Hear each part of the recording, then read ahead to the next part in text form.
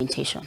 And I remember the conversation that now was happening globally is that countries need to find policy framework and legislative framework of integrating emergency response, GBV emergency response, towards their, policies, whether it's at the national level or even at the county level.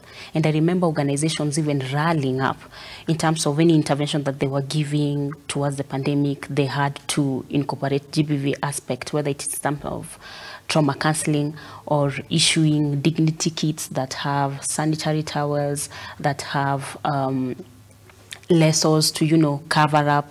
So to just give you that dignity also.